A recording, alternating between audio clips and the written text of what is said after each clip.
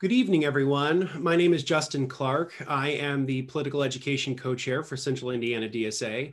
And tonight, we are so lucky to be doing a live Q&A with Bhaskar Sunkara, who is the founder and editor of Jacobin magazine. We are so happy to have him. He launched Jacobin in 2010 as an undergraduate of George Washington University. And he's written for the New York Times, The Guardian, Vice, and the Washington Post. He's also the publisher of the UK-based Tribune, which is awesome. Their Instagram is also really great. And Catalyst, which is a journal of theory and strategy, and he lives in New York. And we are we're doing this tonight as a cap off to our reading discussion group of the Socialist Manifesto, which is a book that we all really enjoyed and really learned a lot from and had really good discussions with about sort of the history and the theory and practice of socialism. So sort of the general thing tonight is I'll sort of open it up with some questions for Bhaskar, and then we'll kind of throw it to the group. And here, for those who are not sure, we use progressive stack. So in the chat, if you have a question, throw stack in the chat, and we'll kind of go through those as best as we can. Or you can always just say, hey, I have a question, or use the little hand thing or whatever you'd like to do. So without further ado, again, I just want to say thank you so much for joining us tonight, Bhaskar. I really appreciate it. Yeah, it's a pleasure. Thank you all for reading the book and for the opportunity to talk to everyone. I know, I know it's probably a different experience during a reading group like this over Zoom, but I'm still grateful for the opportunity. Well, thank you. So we'll kind of get started with some of the folks here on our chat tonight have read the book, and some are sort of new to you and sort of maybe new to your book. So we'll kind of have some broader questions to kind of get started. My first one for you is really, how did you get interested in socialism? Yeah, I was, I'm the youngest of five. I was only one of my family born in the United States. My parents came just a few months before I was born. And, it was very clear to me from an early age how much of life outcomes were the result of accidents of birth. So obviously I had the advantage of my siblings are much older, all except for one of them were much older. And it's not a huge surprise that like the three oldest ones didn't get the chance to go to college. And, me and my sister who went through, K through 12 basically in the US in good public school districts got that chance. Both, or at least my dad kind of moved up in the American class ladder through a public sector union job, which is still they're really common in New York. We have around 33% union density in New York City, which is just like it's not a thing anywhere else anymore, at least in the US. So it was very clear that accidents of birth dictate a lot of your outcomes, not aptitude or genetics or, culture, because obviously my parents had basically the same culture in the home from when I was growing up and 5 years earlier when they were in Trinidad. So at the very least, I think that taught me the importance of social goods and the impact that it could have on someone's life. And I would say that initial inclination was a broadly like social democratic, or at the time I would call it like liberal inclination. But that obviously also combined with the Iraq War, which mattered, and that polarized a lot of discontent, especially the Democratic Party for its role kind of going along with it, not being an opposition, and just randomly picking up various works by Marxists. But I feel like my organic politicization was a broad, like left liberal, defend the welfare state, anti-war politicization. And then I randomly was intellectually interested in Marxism.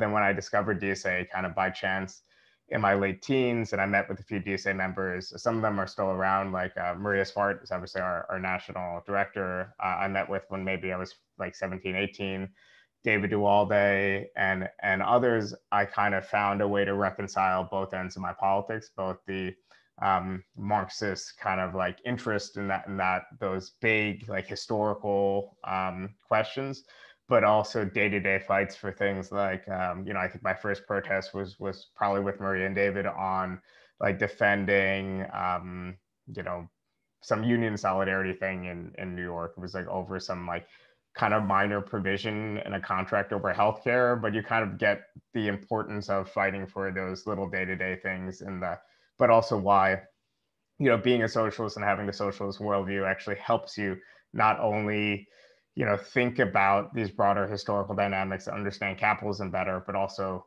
be better fighters for these, immediate demands.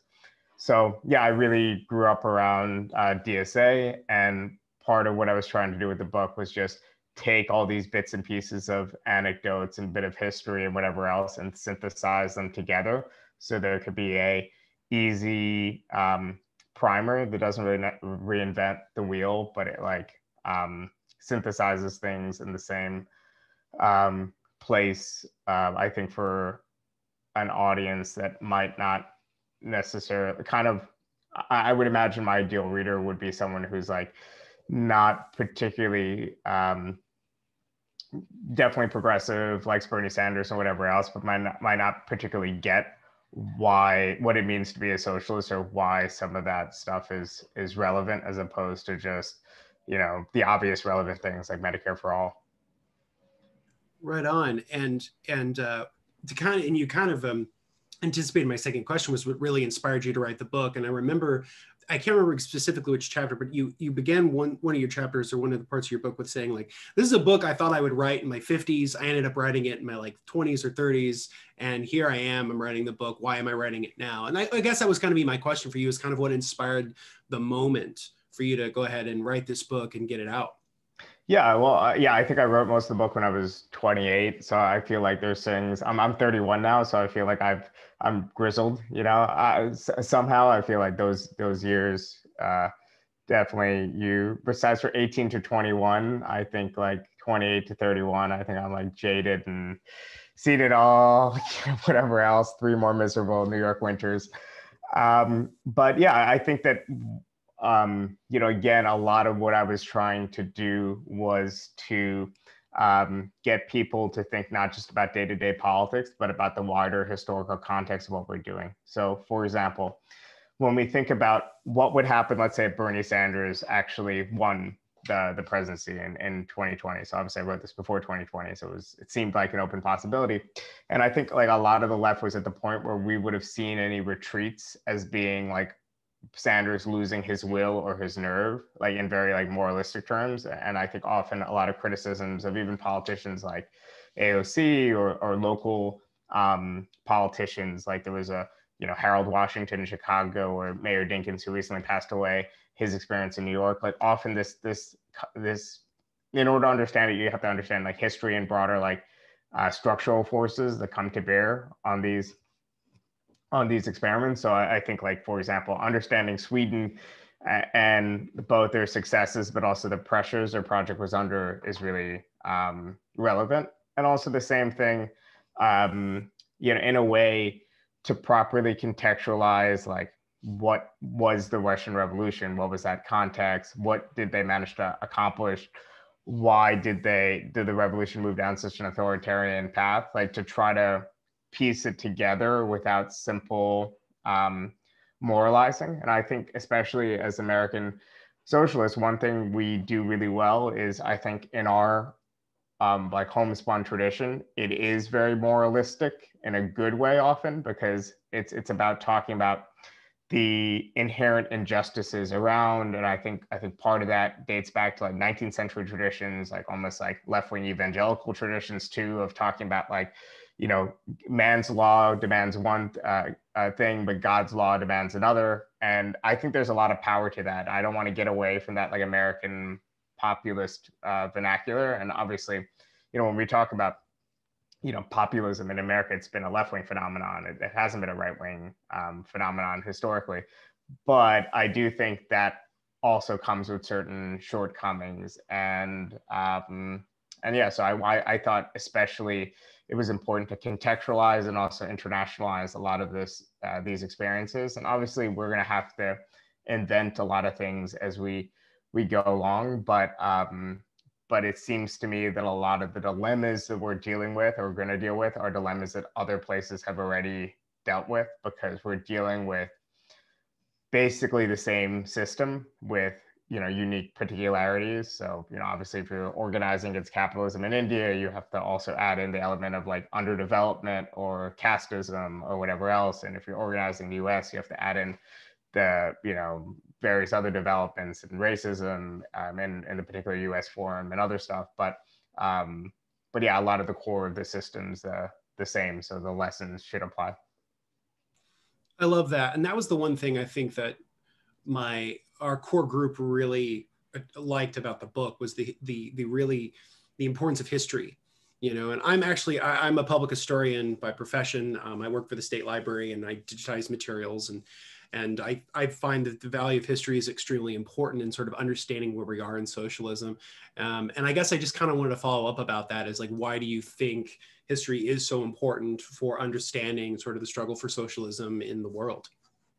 Yeah, I think for one, obviously this is a simplistic way to use and view history, but one thing that drew me to socialism was the sense that so many of the oppressions and different forms of exploitation that people take for granted in their own lifetime, like later are seen for what they are, which is, you know, unnecessarily, you know, violent and cruel. And I think as socialists who advocate and look forward to a world without forms of domination and oppression, it's useful to have that context. And also that means acknowledging victories while we have it, right? So in other words, we can't have a narrative of the United States in which it started off in sin and just stayed there, because obviously we know, you know, the United States is a place of still tremendous oppression, exploitation. But the reason why it's not the worst of all possible versions of the United States is because we have won substantial changes. You know, we have won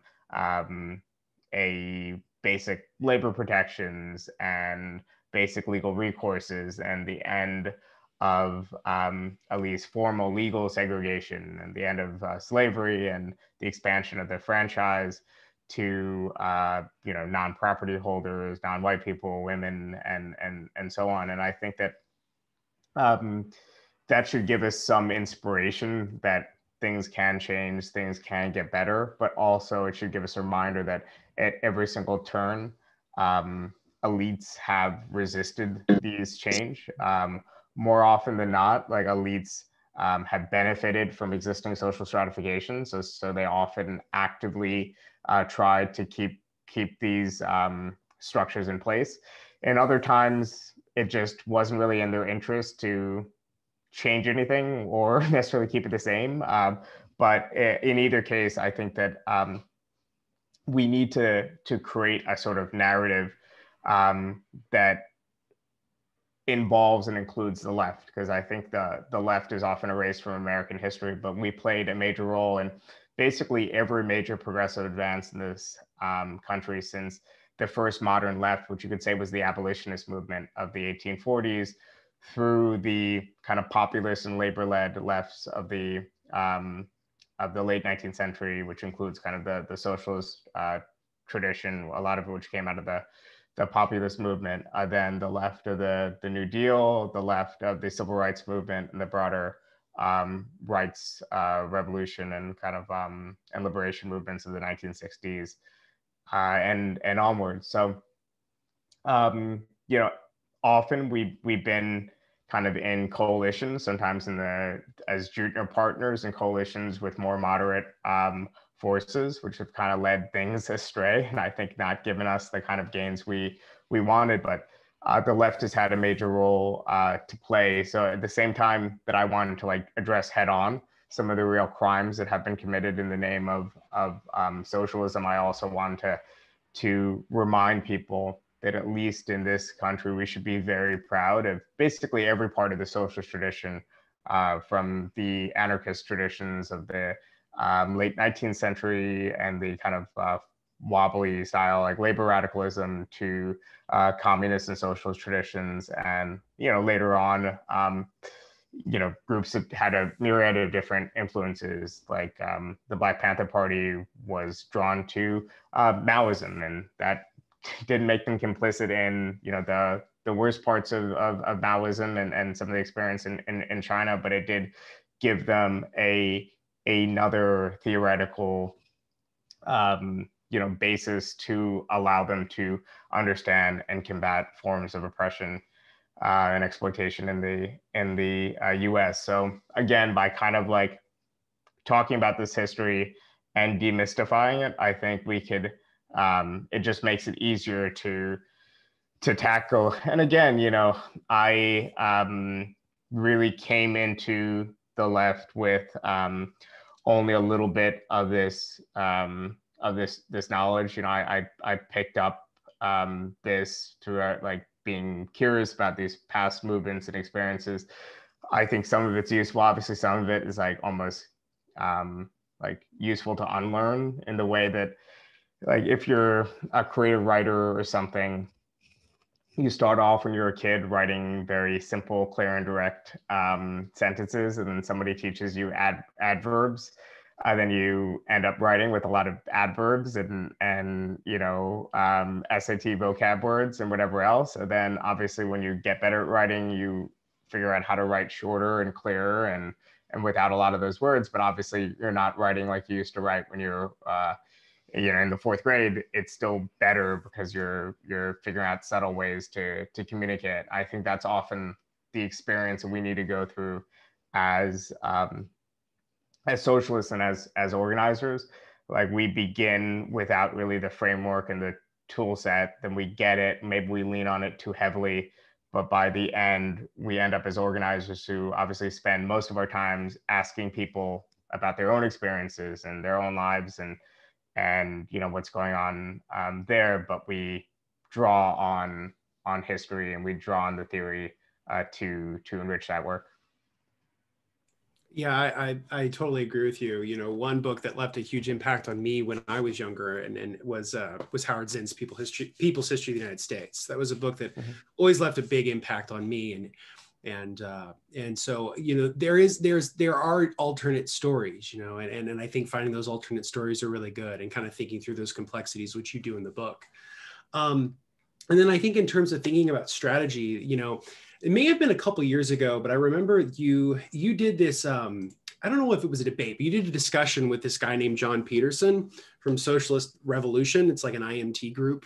And I loved this discussion because it was like these two different forms of like socialist strategy. And I'm more in line with what you think, because I think that his is the more sort of like, I don't know how to describe, like Trotskyist, more sort of, more sort of like, and you were much more of like interested in like, well, here's how things really are. Here's what we can actually accomplish. Here's what things can, and I felt like that was a very healthy discussion. And I liked it. And so with that in mind, I was thinking a lot about like, what kind of strategies should socialists embrace, either to win power, to what should they do in power, and how they can do that to help improve people's lives.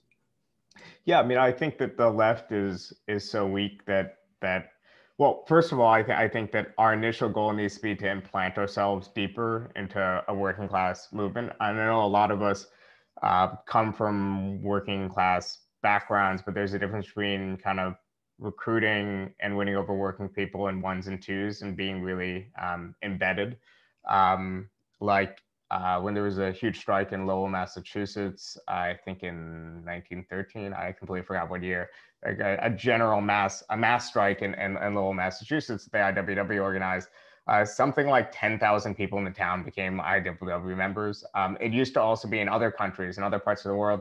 If you were from a certain area, like if you're from Bologna in Italy, or you engaged in a certain trade, like you were an auto worker, it was assumed that because of your positionality, like working class person from the city or whatever else, like you would be a leftist or you'd be associated with one of these two major parties, because it was so much a part of your political culture. It was like, this is our avenue, this is our vehicle for getting our voices heard and getting our economic, political, social demands heard. It's through this vehicle of this party or this union or this way. And there's still little pockets of it left in the United States, but the left is really often, at best, we are just like a fragment of historical memory, or we were up until recently, in the sense that I often have wondered why certain, like, have you ever watched Inside Llewyn Davis? No, I've heard of it. Okay, I know it's well, like that's loosely. that. So the Coen brothers often do work. Like they've often been fascinated with like left wingers and communists and whatnot. And I often found it really depressing because they were also fascinated with just like the like losers and misfits of like American political life. And I feel like that's what we were, but in a noble sense, right? So I mean that in like the full literary sense of like the kind of tragic and noble force that's been at times too pure for the world, whereas in other cases, other lefts, I think have because of historical conditions and circumstance, whatever, ended up selling out some of their small d democratic principles and others. Like, but we have this path of purity and less relevance. But all that's to say that I think our immediate goal is to try to implant ourselves somewhere substantial, like in the working class movement. And my old conception of how we do it was a very traditional left wing one, which is we organize level at the community level. So the obvious case there would be tenants unions and other places where you're organizing people as renters, for example. Obviously, workplace organizing is particularly important wherever possible. That's like our preferred way to organize people, because whereas if you're just organizing people as voters or as citizens, you're organizing them one by one of like a person with a vote. But if you organize a sector of the economy, you're organizing maybe 1,000 people that could have the social weight to shut down a region's economy. Could exert that sort of power. So I still believe in that in the abstract. I think practically we have to look at the experience the last few years and say that electoral races have been our most direct and clear route to building power and popularity for our program. We have to do that, I think, in a way that doesn't fall into the trap of electoralism. And I think there is a key difference there between pursuing the shortcut of like, let's run these elections in order to build working class power and embed ourselves more in working class communities, versus let's win elections in order to elect a critical mass of DSA people to make the reforms to improve our lives. And I'm not really against, in the abstract, the latter, but I see that I guess I, compared to some people, see it a little bit more instrumentally, how we use these races. But I think the bottom line is that our core message of economic egalitarianism, racial justice, and just general a message that says that America is a country in which a small group of people are given the power to bully everyone else, and that's not acceptable. I think that core message is widely popular, and we just need to find a way to communicate that and reach more and more people. Great, right on, yeah. So I guess my last question for you, and then we'll kind of open it up to everybody, is I recently watched a live stream that you did with Ben Burgess, where you guys were talking about a debate between, I guess, like Hitchens and some other guy and Ayn Rand people. It was a very interesting conversation because I as somebody who I actually, like in college, I was like an Ayn Rand libertarian, and then I kind of was in that whole world and left it. And so it's fun to kind of, but needless to say, I think in that discussion you mentioned that you might have been working on something, and I don't know how much you can say, but is there another book in the works? Yeah, I'm actually working on 2 books, both of which have absolutely no commercial viability. So one of them is a book that is on the economics of a feasible socialism, basically. So it's talking about, well, what can we do to guarantee non-market rights, the rights to a good life, through the state, and through planning of, I guess in the really old language, you would call it the commanding heights of the economy. Certain things, like, for example, like looking at Texas especially, like our public utilities and grids should be just run by a democratic, accountable a state. but then also what would it look like to turn the rest of the economy over to worker cooperatives? What are some of the dangers of that? Like, in other words, are we just creating a system of collective capitalism if we create just worker self-management in competitive workplaces? But what are the different interplay between that decommodified state sector and that I think still has to be competitive and largely market driven? I guess you call it a private sector, this worker owned or worker control sector. What would it look like? So I'm working on that. And the other thing I'm working on is a history of the Grenadian Revolution with one of the major participants in that revolution. So obviously that was from, they took power in March 1979. We're in power since till October 1983. The US invaded October 25th, 1983. I think that it was a really significant experience. It was in a way the last big outburst of that like long 60s, that like revolutionary period that emerged in the 1960s and 70s. I think in the Caribbean context, you know, my family's from the Anglophone Caribbean, they're from Trinidad, but it was really one of the more significant acts since the Haitian Revolution. It was like the last significant revolution in the Anglophone world period. But I think not just in the fight for socialism, but also in the fight for Black emancipation, it was the continuation of the arc of the Haitian Revolution and the Great slave revolts. Like, what did it mean not just to win independence from Britain, which was formally won in Grenada in like 74, but to actually win economic self-determination and social self-determination. There was a lot of really interesting experimentation when it comes to different forms of economic ownership. You know, they were still a mixed economy. There was actually quite, like, even the IMF and World Bank extended a line of credit to them in 1983 because they thought their macroeconomic foundations were solid, believe it or not. But also, yeah, they ended up in some turmoil for a variety of reasons.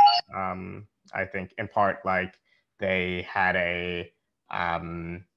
you know, some tensions between, they had a mandate and they had a democratic mandate from the time of their revolution, which was a popular revolution. They were planning to hold elections. They never ended up holding elections. Like they were planned for 84, 85, which again sounds like a very long time. I would like caution people to remember, like, the American Revolution started in 1776, and the first real elections didn't happen till like this, what, like 1780s, and the Constitution wasn't ratified in 1787 or whatever. I should know the exact date. 1789. Yeah. 1789. Okay. Yes. So yeah, in either case, you know, I think that that we that what ended up happening was, like, there was an extremely democratic party. Maurice Bishop, the prime minister, lost the mandate briefly of their party, but didn't lose the mandate of the state. But there was no real avenue for, like, how do you settle a dispute within a party when you have a party state? And there was lots of other interesting questions of liberal democracy versus socialist democracy and the relationship between liberalism and socialism that came up. So I'm working on a book with one of the participants, actually the former deputy prime minister of Grenada right now, and some other people who were involved in different sides of both that party dispute, but at every stage of the revolution. So this is a book on Grenada that doesn't just focus on the US invasion. But there's lots of interesting and cool stories, like even from little things of, like, how with basically an armed force of, I'm not saying this is particularly relevant to our context, but an armed force of like 21 people, they took out an army of around 1,200 through just like a bizarre kind of like shock and awe, and like by confusing the army. You know, I have like little stories from participants of how they smuggled small arms from the US in like giant tubs of Vaseline and brought it to Grenada. So lots of like things that are like, they could just talk about now because, you know, statutes of limitations and stuff are up, and a lot of them were or some of them, some of the people I'm actually working with were in jail until recently, until about 10 years ago. So anyway, that's that to me is an important project and an interesting project, but it is not in the eyes of the world, I think, commercially viable. So that's more of a nights and weekends thing. That sounds wonderful, though. That sounds like a really great history, because the way that, often if you like, I've watched like the American Experience and PBS, and they talk about the Reagan or whatever, and they sort of talk about Grenade as this sort of random one-off thing of like, United States is getting out of its Vietnam syndrome. We're like flexing our muscles again. And like, that's like the way that the narrative. So it's really good that there's gonna be something out there to sort of challenge that narrative. Yeah, yeah. And also one weird thing too is that Thatcher was really against the invasion. So was the Queen of England, which is relevant because Grenada never declared itself a republic, even after the revolution. Therefore, its nominal head of state was still a queen. So you have the US and Reagan and Thatcher going at each other's throats over the invasion of a small kind of communist one-party state, which is yeah, it's like lots of like weird, kooky history. I mean, if anyone here is a documentarian, you should contact me and make this into a documentary, because it's interesting history. And when they took power, a lot of the leadership was in their early 30s, late 20s or early 30s, I think was the median age in their central committee. So they're still in their 70s. They're still sprightly. But these are people who like talk about how, like, chatting with Stokely Carmichael, Kwame Ture, debating military strategy with Fidel and Raul Castro, arguing with like Brezhnev about something. It's just like they're in this like world that like it's still within living memory, but it seems like eons ago. Yeah, that would be an amazing. I was thinking to myself, sounds like an amazing documentary or some docudrama where they would, some kind of fun movie to watch. That sounds great. Well, thank you for going through those sort of general questions, our sort of formal part of this or whatever. I'd now like to open it up to everybody. So basically, if you all have a question, throw stack in the chat there, and we'll kind of address them one by one. Or you can just say, hey, I've got a question, whatever, and we'll get to as many as we can. So anybody has a question, go for it. All right, we'll go to Quinn first. All right, yeah, thanks for coming tonight. My question for you is about your experience in the DSA, and specifically what it's been like as someone who's been involved with the DSA for quite a while, to see just this exponential growth over the last 5 years, especially. What are some things that stand out to you, specific memories along the way? And maybe if you could sort of speculate about what the future looks like as well, I'd be interested in that too. Yeah, definitely. I mean, it's a lot. Sorry, should I take a few? Is it fine for me to just respond one by one? Yeah, we'll do it that way. That sounds great. Yeah, it's definitely like a whole new organization. It almost feels like I was a part of a completely different organization. But obviously, I now see it as very valuable, because I do think that a handful of us that put a lot of, like, not especially me, but like a lot of other people that put the effort into keeping it alive, and like doing these conventions when like 100 people at most would show up, or doing all these things of like keeping up an office. I remember we couldn't afford like a water cooler. Like we would take our cups to like the like bathroom sink, our mugs, because our budget was really strained. And we found every single hack to get around to save to save a penny and kind of keep it going. So obviously, on the one hand, it's extremely validating. Obviously, it's a completely different organization, and I think DSA has just basically become a broad tent for like a revived left in the United States. And I think that as usual with most organizations, there's probably a big gap between the general paper membership and the active layers. But I think it's definitely a starting point. I think it's definitely exciting. I mean, what I really want DSA to be is an organization that's like really easy to plug into and take part in. And by that, I mean that I think it's easy to take part and plug into if you're a younger person, especially. I think it might be less easy to navigate the language and our structure of like different committees and things like that if you aren't. Like my godmother, speaking of the Caribbean, my godmother is a Jamaican woman. She was like a Manlyite, like that's her background. She still considers herself a lefty. She like Bernie Sanders. Like she's by now probably like 59, 60 years old. I cannot imagine her, even though she's still like incredibly active and does a lot of stuff in her community. Like her going to a DSA general meeting in Brooklyn and like making great sense of it or knowing how to participate. Unless of course she met with an organizer. Like we have lots of great organizers who have a one-on-one with her and direct her like to like, you know, a housing group or you know, kind of some other working group that's going on. But I do feel like what we're missing is obviously that embeddedness and that and ways to both like have a disciplined outward appearance and also harness all the resources without becoming a stultifying kind of organization.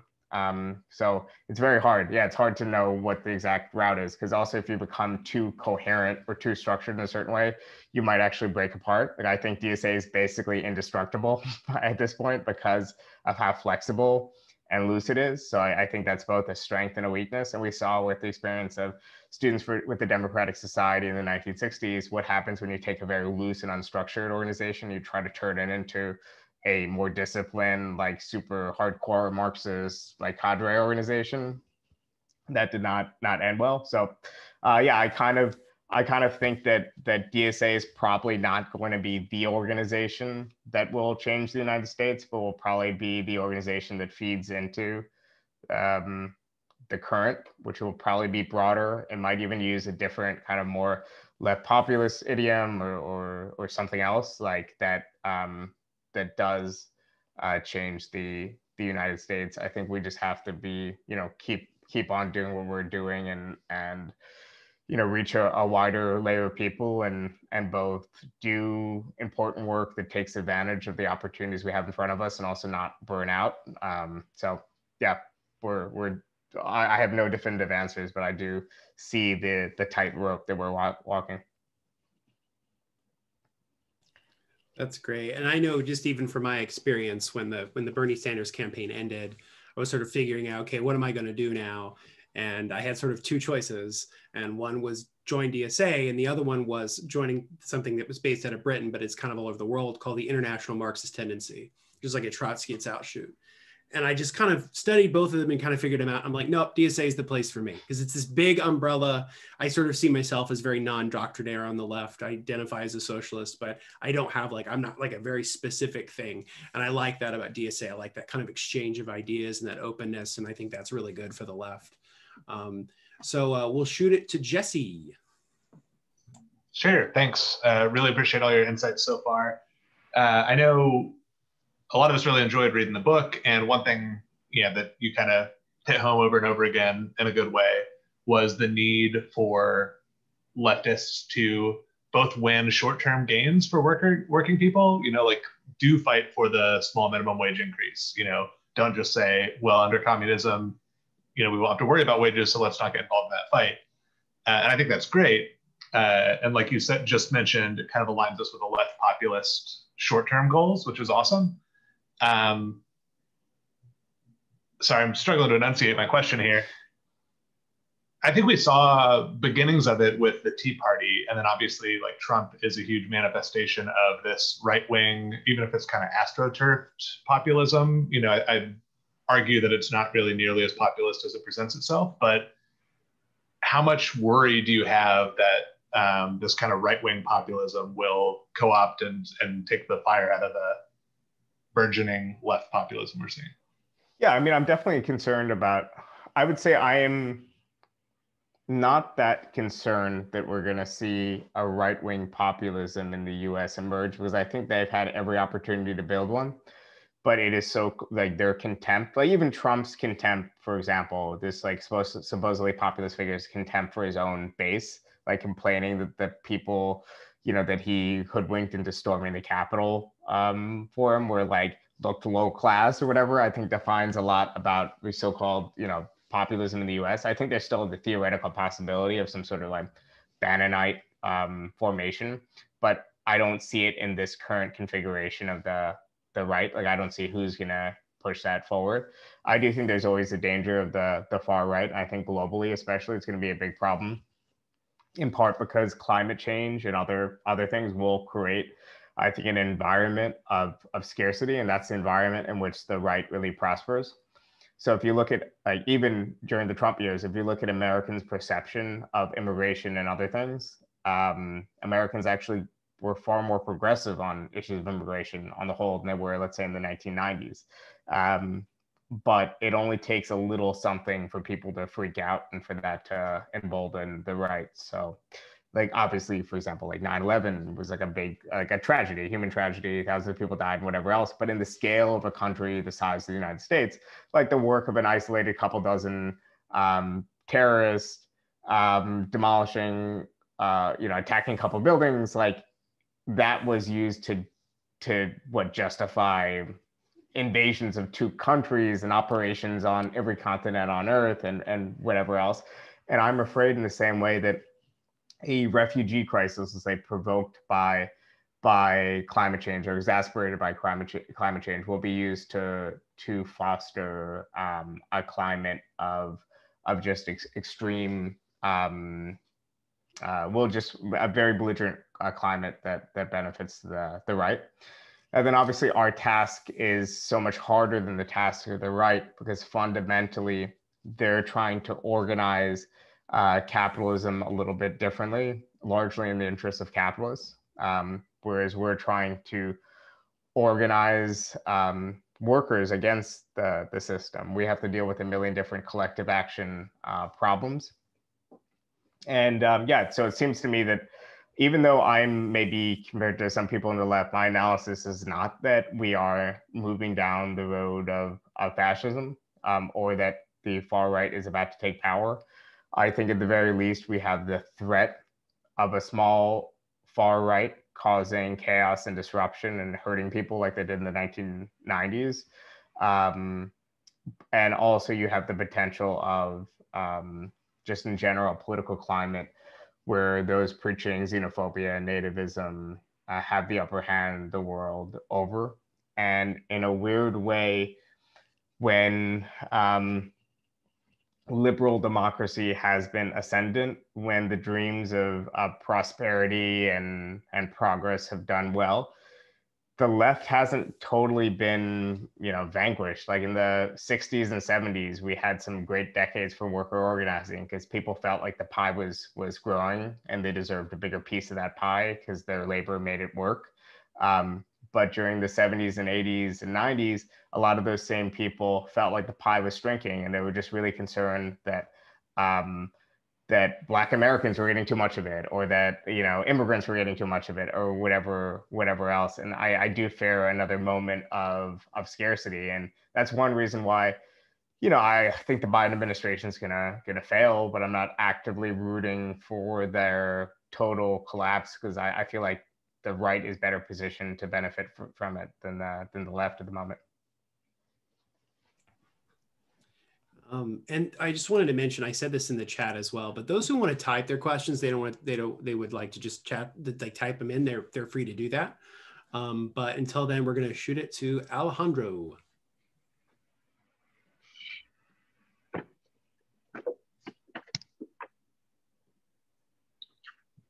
Hey, sorry. I was introduced to your work. One of my paths to leftism was through Big Wozni Lambre. Oh yeah, he's a good Count the Dings. Yeah. I've gone to a couple of their live shows, and he wouldn't remember me. He was always too drunk to, but yeah, different story. So then kind of Michael Brooks and, and then I was introduced to more formal writers and more formal kind of academic leftists, and reading more long form leftist articles and stuff. leading me to the Jacobin. But it was, I would say it was not destined that I was going to make that transition. I was always considered I considered myself more progressive than progressive Democrats, but I didn't really see a full logic in socialism. I would have not read up on these things and become a socialist if it wasn't for someone who made it funny and fun. And I'm kind of wondering, how do you see us being able to make socialism or leftism more palatable for someone who is looking more for a joke or a laugh at first, but is, open to those ideas and kind of lead more people down this path who would be considered normies? Yeah, well, I think there's two different things. So one is obviously, right now, I think DSA has actually done a good job in the sense of reaching a certain layer of like young people, like I think tapping into a certain cultural sentiment. But we are still largely so on the one hand, we are able to reach, I think, some of those people. But on the other hand, when it comes to reaching like a much broader public, like ordinary working class people who are fed up, I think that we still have a ways to go. And the way I would describe it is often what the emerging left is in the US is it's in like creating a discourse, and it's positioning itself as part of what you would call like a producerist like rhetoric. So in other words, the rhetoric is those who work for a living versus those who just own like wealth. So like the 99% versus the 1%, which is totally fine, I think, as a rhetoric, and it encapsulates a lot of people. It encapsulates, professionals just getting by, earning like 50, 60 grand a year. And, it also encapsulates like the broad working class and low level supervisory employees and whatever else. And I think like that broad vernacular is okay. But it does mean that we do elide the fact that we're largely a middle class movement and organization. And by middle class, I just, again, don't mean like the composition of everyone. I mean like how we come to it and how we're politicized. I think we all have, again, very interesting, like random stories, much like my own story of like how we came to the left.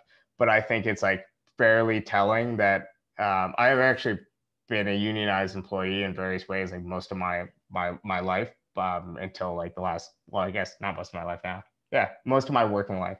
It's still 50-50. I've been like just a left-wing publisher full-time for like the last like 4 or 5 years. It just feels like less, but it was always clear that my like class trajectory was different, right? Because I was getting college educated, or I was like just finished with college. So even though I was like working a part-time job as a college secretary, or even doing like all this various like odd jobs in New York City, like I was just doing this like to earn a little bit of money on the side or whatever else. But long story short, I think that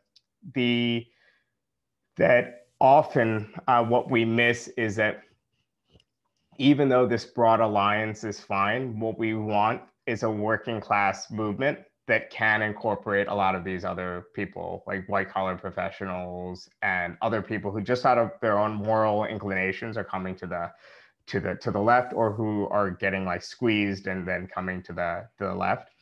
And what it'll take to win over a lot of those people is we actually have to deliver the goods. And often we obscure the reasons why, let's say, a lot of Black and brown people keep voting for the Democratic Party. Well, the Democratic Party is a source of power and patronage. And even if it's limited progress, it's still progress in a lot of areas. Like, why did Clyburn have so much power in South Carolina? Well, he actually has delivered the goods, even in like a very narrow, incomplete form that we would criticize for a lot of his constituents. And also just in general for Black voters in an area in which they've been one of the most hyper exploited minorities in the history of the world, in South Carolina. well, actually having a party that foregrounds its Black leadership at the state level and elects local officials and whatever else is, in terms of like the scope of history, like a major achievement for Black civil society. So I'm not saying we have to create contending like vehicles of patronage, but I'm saying that like we have to, I think, be associated with a major victory, like a nationwide $15 minimum wage driven by the left, like Medicare for all, like something really big that we could claim this is what happens when you elect left-wing leaders and you support left-wing social movements. So that's what I mean by chicken or the egg scenario, where for most people, collective action really doesn't make sense. Like it's not a logical response. If you are about to lose your job or you're currently unemployed, it is not logical for you to pursue politics as a way to improve your lives. It's far more logical for you to like find a side hustle or go to your kinship networks, go to your friends or family for some kind of support while you rebound, or, you know, whatever you do when you hit a hard time. Like it's a lot, like much more of a straightforward path. So obviously we have to create the conditions in which politics seems viable, and it seems like something that people can and should do when they're in a bind. And yeah, that just means creating these infrastructures of dissent, like creating militant unions where we have unionized workforces, creating, you know, tenant associations, putting forward, I think, left-wing leaders through election campaigns, whether we win or lose, that can speak to these concerns. Like I think we shouldn't be afraid of leadership and like spokespeople. Like obviously if you just pursue that alone, you fall into certain populist traps, and we're not trying to create like a populist movement where we just have a leader that's going to solve everything for us. But it is true that people like are looking for spokespeople. They're looking for someone to galvanize around, and that's what Bernie was. And I think you know, that's what we need at the local level. We need, you know, politicians that are actually accountable to their constituents, but can be spokespeople for a different sort of politics that blames, you know, millionaires and billionaires for and not ordinary people for the stress that they're under. But yeah, it's often like a chicken or the egg problem. That's why I invest a lot of effort and hopes in the Bernie campaign, because I did think that it was a potential shortcut for us to like find a shortcut to take power, use the bully pulpit to like make a few changes, and then use that base to like build from the grassroots, kind of reverse engineer the process, you know, speed up just like what will be a very, very long process. And obviously now we're back to a slower path for change, but I don't think we can give up the opportunity to, let's say, let's convince a union leader to run in the Democratic primary in 2024 with some outsider, like left-wing rhetoric. Like, I don't think we can, and obviously that doesn't mean we stop everything else we're doing when we're doing that, but I don't think we can miss those opportunities. And I'm definitely I don't have that many answers. I just know we need to throw shit at the wall and just, you know, see what sticks. So we're going to throw it now to Hannah with her question. Hi there. Thank you so much for all your thoughts. They're all really awesome. I'm learning a lot.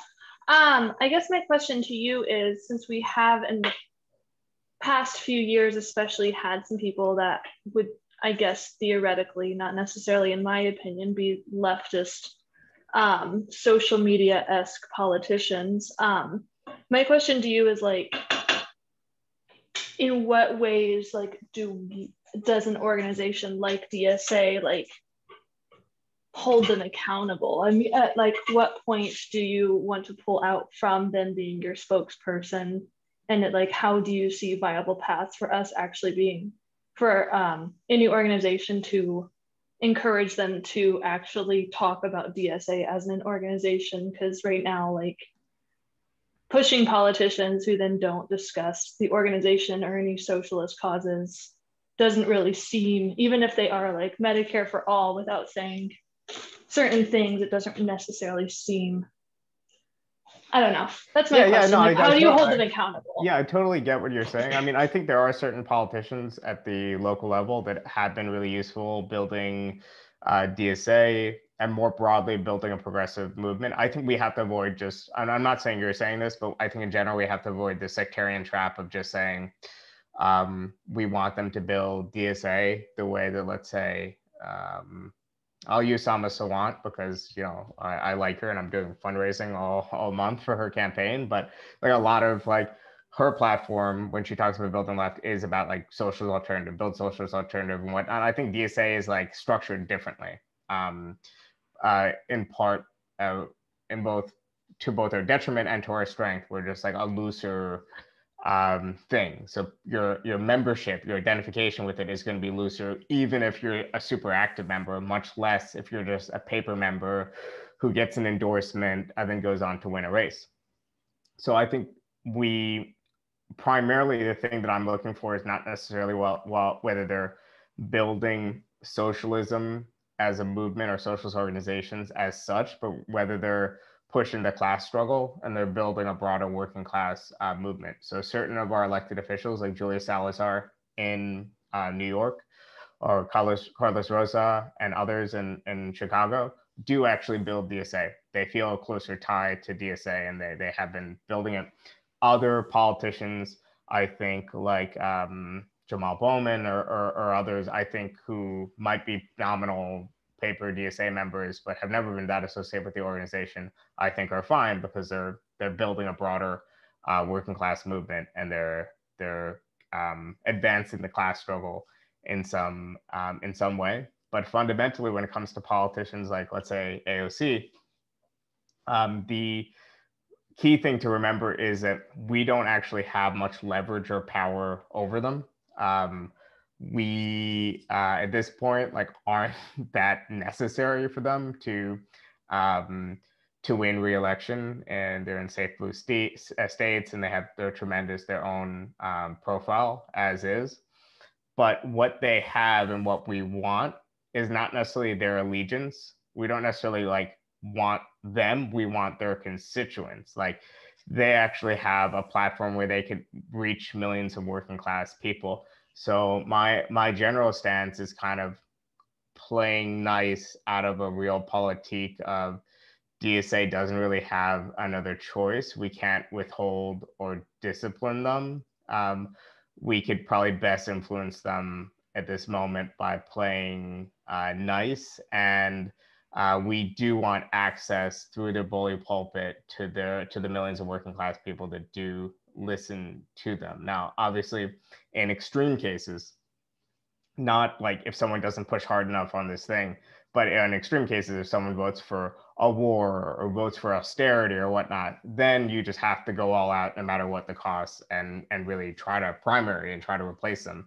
And then hopefully tarnish their reputation enough that they, you know, they're slugging it out, you know, in this way, which might diminish their ability to run for higher office or their prestige in the national sense or whatnot. I think that's the real power we have, but it's that kind of nuclear option that I'm not sure really serves us that well. But this is one of the reasons why I think we need something a little bit more structured than our existing endorsement process. I'm not sure what that would look like.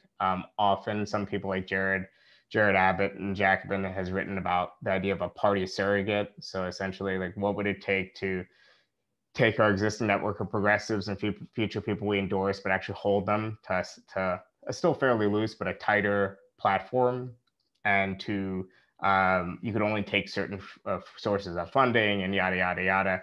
So I do think we need something a little bit tighter when it comes to our electeds, but we can't overplay our hand because I don't think it's super strong yet.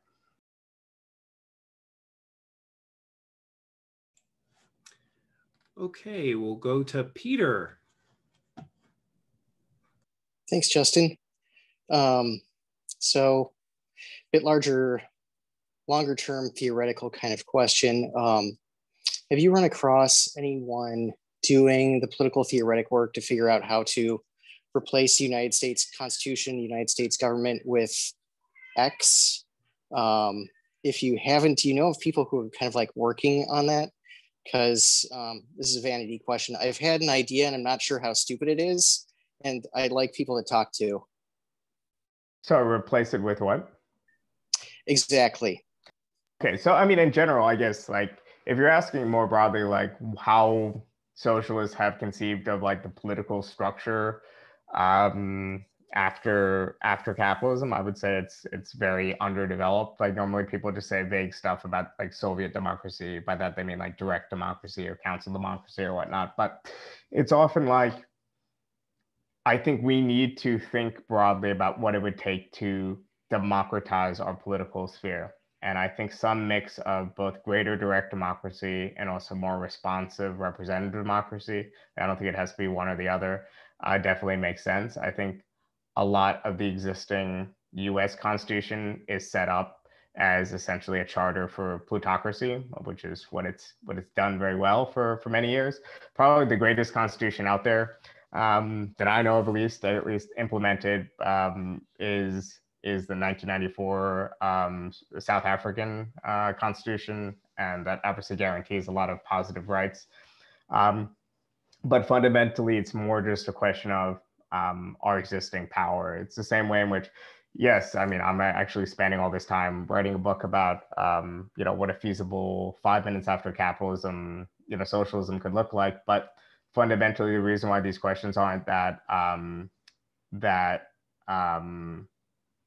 talked about is because we don't even have the class power to win like basic dignity for ordinary people, basic, food, shelter, housing, healthcare. Like we have Americans like literally freezing to death in this country, and thousands homeless and hungry. And I'm not saying that it doesn't mean that these broader questions aren't that valid, but I think that they will become more relevant and more important as we advance in our process of winning economic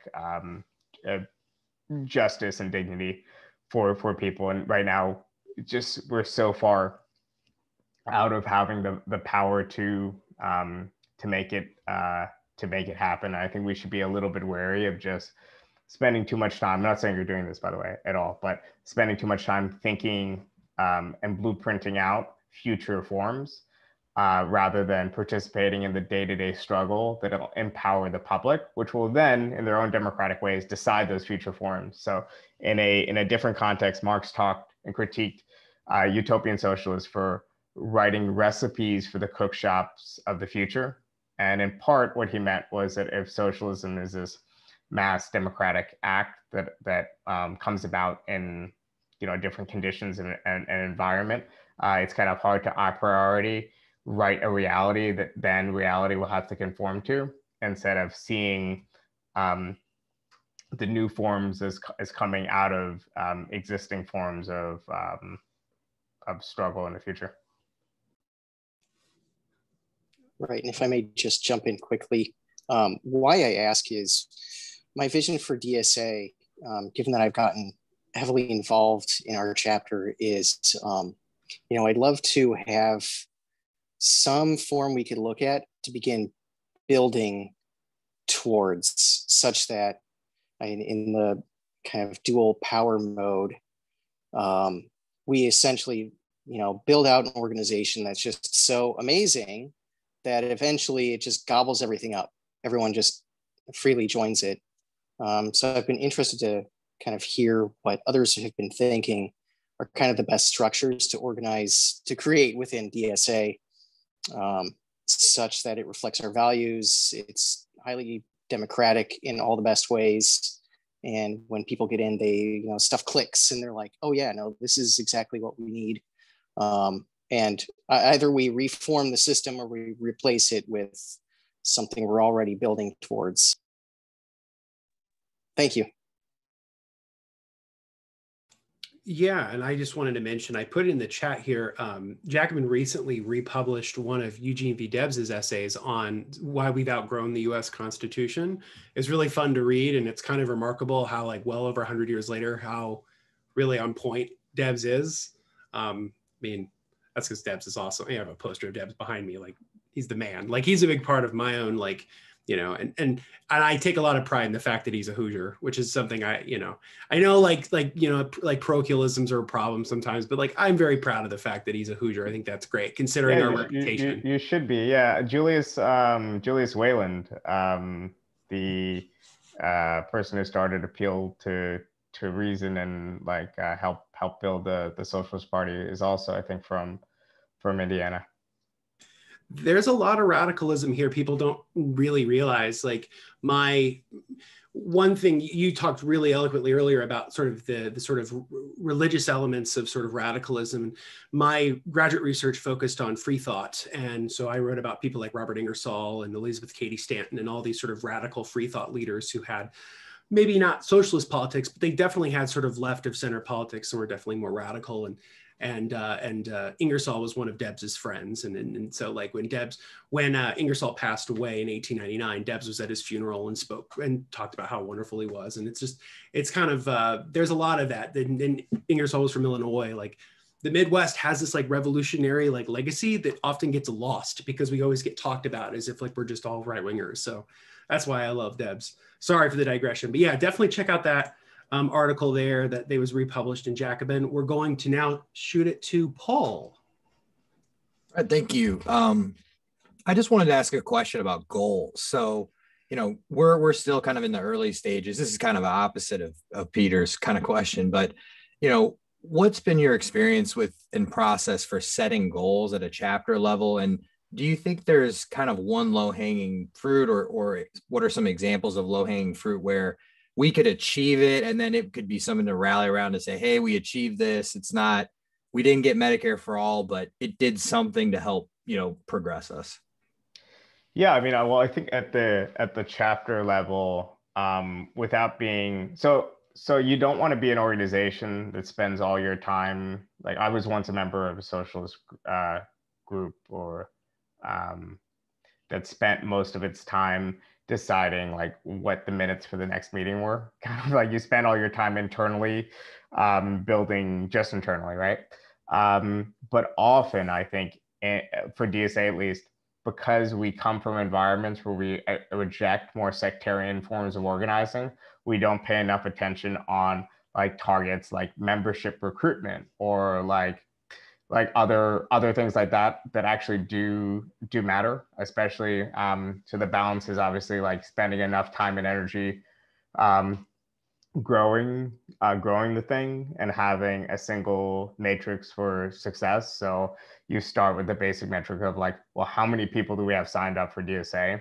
Then we could get more advanced about what percentage of the membership are showing up at least once every 6 months for a meeting. And I know you're probably already doing that, but it's like a simple, we're not doing well-defined. Okay, well, I think a simple. Now we are as of today. Yeah. No, so in other words, like it's almost like the most basic form of like any organization, like, and this applies to like activism, it applies to like business, it applies to like sports or whatever. You find like one basic like number that you shoot for, and I think honestly like number of members makes sense. And again, the reason why I used to hate like ever telling someone to join DSA because it just seemed like weird or sectarian. It seems like something you do when you're in like a cult or whatever.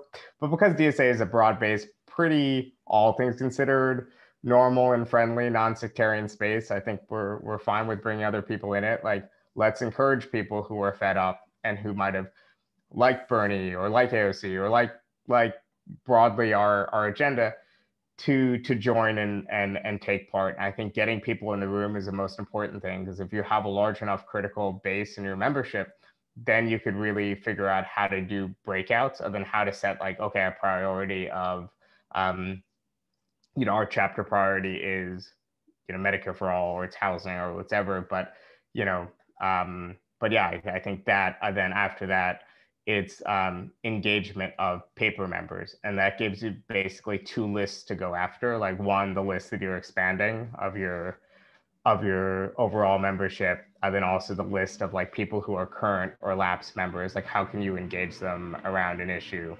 And then a lot of that relies on just keeping data. Like I remember I was an intern. Well, I was an intern at DSA, or like a volunteer at DSA in the summer. That's a fancy way of saying I wasn't paid, but it's all right. It was political activism.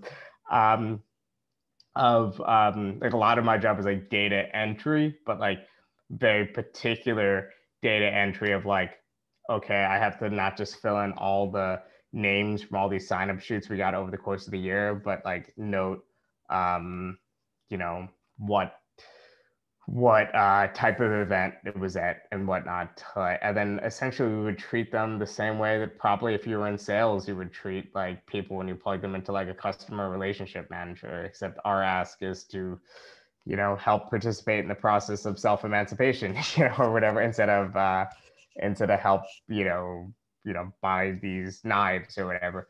So yeah, all that to say, I think a lot of that's pretty basic. We need members, we need people who to push for things, and we also obviously at the same time that we're concerned with building our organization, we can't be sectarian, and we can't be afraid to work with people who don't really want to join a socialist group, but who believe in the broader agenda. We're obviously pushing for not just the growth of socialism, so socialism becomes more popular, but we're pushing for a working class agenda, and we think being socialist helps us as tribunes of this working class agenda. But if anything, in general, DSA, like we veer to the side of being like too like, let's just do the behind the scenes work as DSA and not trumpet that we're DSA. And I think it's totally okay for us to be out in the open as democratic socialists, and to tell people that it's like a worthwhile sacrifice to spend $5 a month and support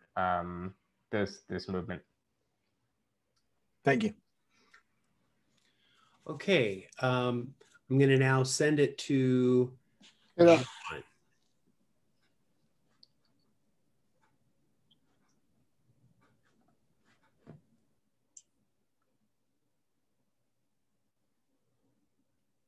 So there was one question that just came into the chat. Yeah, we'll do the chat then. Yeah, that works. Yeah.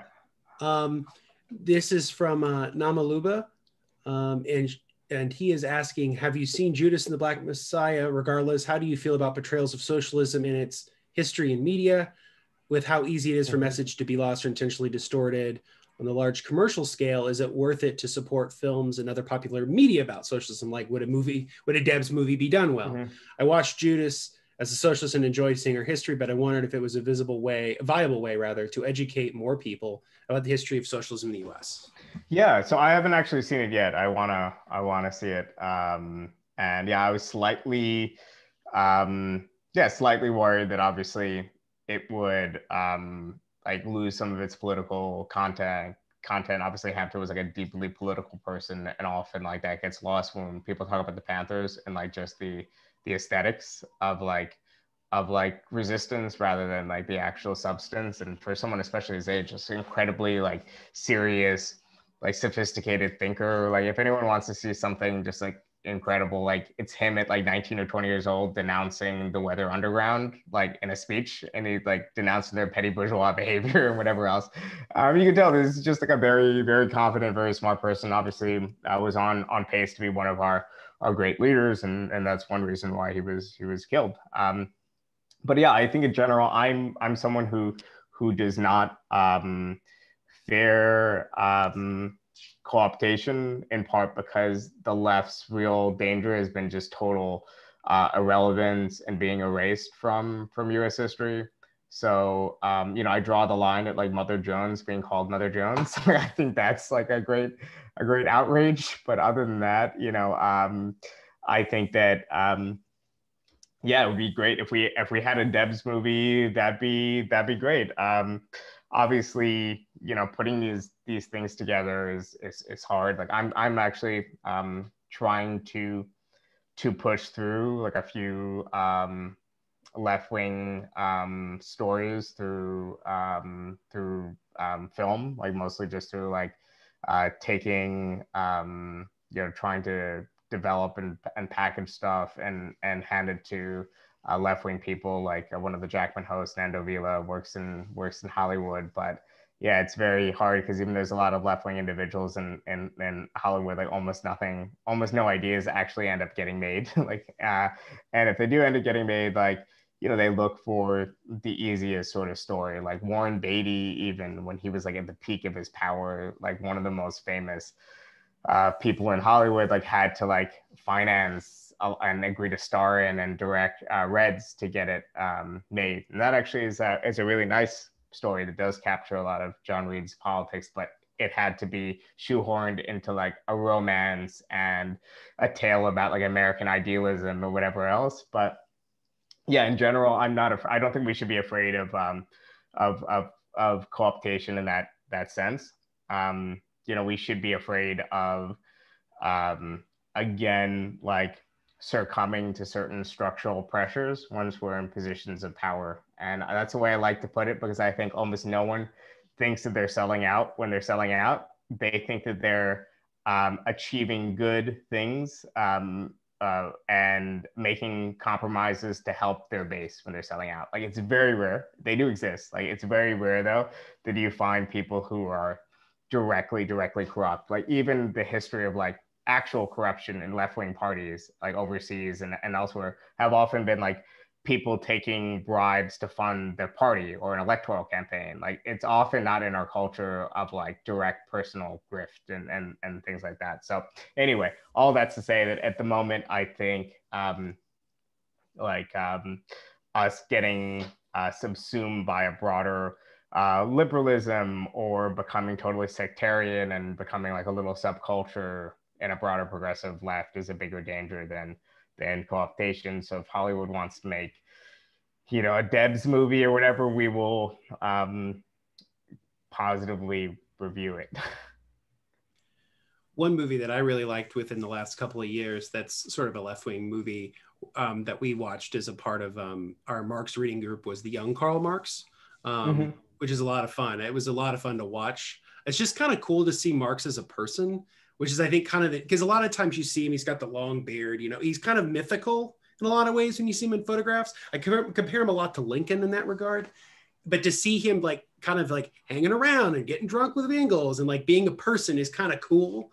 Also, just the scene of him reading like about the labor theory of value in English for the first time is like an amazing scene. It's like set to music, and it's like, well done, making some. Yeah, make someone with just reading a sentence, you've made that cinematic. So, John, we're going to circle back to you or whoever has their final question. And this, I think, will probably be our last question for the evening before we finish up. All right. Hello. Thank you. I have the honor of the final question, I guess. So my question is, in Indiana, it's generally pretty rural, but I live in an especially rural area. And I was wondering if you personally had any advice or you had some resources or tips for how us as DSA members can reach out and build membership in rural areas. I know that's a big challenge for the DSA in general. So, yeah, to be honest, I don't really have any particular advice other than I would say that so much of our strength has been through national politics. And I think so much of politics right now is national through, like, let's say through something like the Bernie Sanders campaign. We're talking about issues that impacted every single corner of the country, rural or urban, impacted workers of all races, impacted, like everywhere. And I think that can't be the end of our organizing. Obviously, we have to tailor particular organizing to different areas and different issues that impact like a working class that's spread across an entire, continent, really. But we're basically at the stage now where we are going to get most of our strength and most of our growth through these big national patterns. And I think that's the general trend of politics worldwide, where even in countries that used to have a very different style and culture of debate, it was like much more local, much more like parliamentary, much more like in working class politics, for example, in a lot of these like traditional labor parties, like every single like large tenement building would have like a block captain for for the party to like whip the vote and whatever else. Like a lot of those structures have decayed and they're gone. And I think to some degree we have to rebuild that, but often it starts with national politics. And then from that strength, once we have a big galvanizing national event and we reach people totally randomly, like through the internet, through a million different forms, we then need to take that very soft affiliation, like, oh, I like AOC, I like Bernie, I like this, I like DSA, and then turn it into a hard bond. And that's what we do when we funnel them down.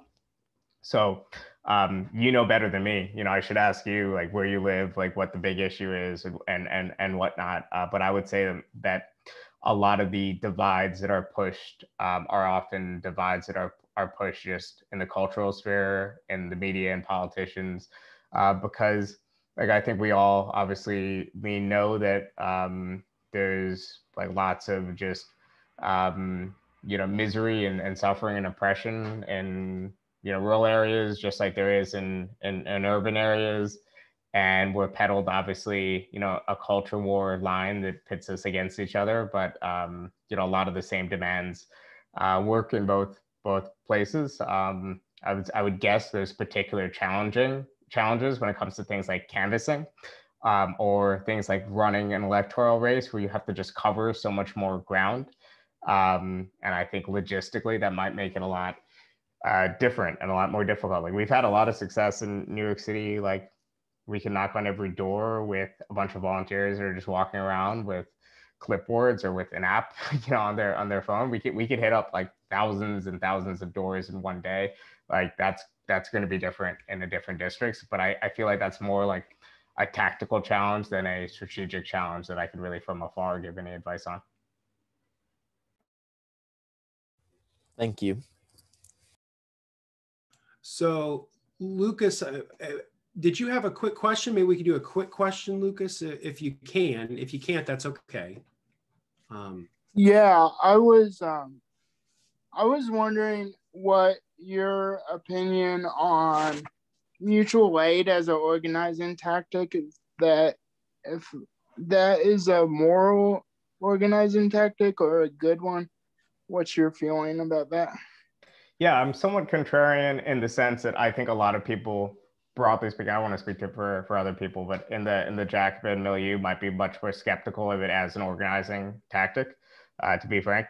For me, I think the most important thing is figuring out how to embed ourselves in the working class. And I often don't think of it as a zero-sum game. And that I think that if there's a bunch of people who want to do a mutual aid thing, chances are, even though in the abstract they're taking away energy that could be going to like canvassing for X or Y, like in the day-to-day reality of how DSA functions, they're just putting more energy that wouldn't otherwise be in there into this other thing. So the way I would put it is that in the abstract, I think some of the existing tactics of mutual aid that DSA has pursued, like the Break Light Clinic, are not the best use of our finite resources. But concretely, I don't think it does really any harm. And I do think that building a working class movement, at least part of it, involves politicized social service work. I think this politicized social service work is better done by a mass party than a small organization.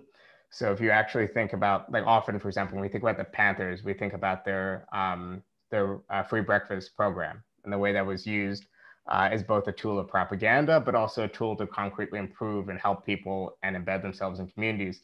This was done at a time when they were a much larger group. And it was done by a group that I think really understood how to use and utilize the media and utilize like the propagandistic effect of what they were doing a little bit differently. And a group that was like already better embedded.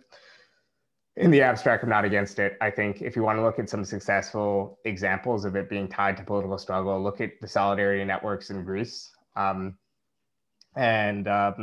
yeah, I don't want to seem like I'm wishy-washy. I'm taking both positions, but I don't want to come down hard. I think it's probably not the best use of our time, given where we are right now and given our strength. I think if people do want to pursue it, I certainly don't think it'll be disastrous. And I do think that at some point down the road or in the future, we should think about ways in which we can incorporate this as part of building DSA as like an institution in a civil society that's totally hollowed out and decayed. Thank you. And I think that's where we'll leave it. We're right at 8:30. Again, I want to thank you, Bhaskar, so much for being so generous with your time this evening. I've really enjoyed hearing the discussion. And I also just want to do a quick plug for Jacobin. I've been a Jacobin subscriber since last year. I've been halfway through the issue. It's truly it's probably the most beautiful magazine ever. I just think it looks great. I also really just love your theming. You guys do a really good job with your YouTube channel. I love weekends.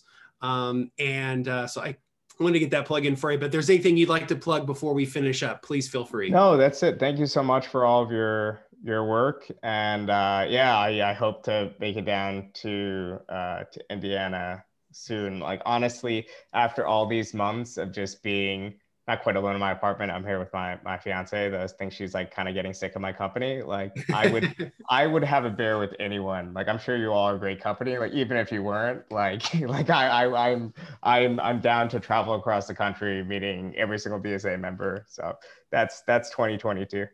That sounds great, man. And hopefully by then, we'll have the spare bedroom ready here at my house. And if you come, you can stay with me. All right, I'll take you up on it. All right. Thank you. Thank you guys so much. All right. Take care.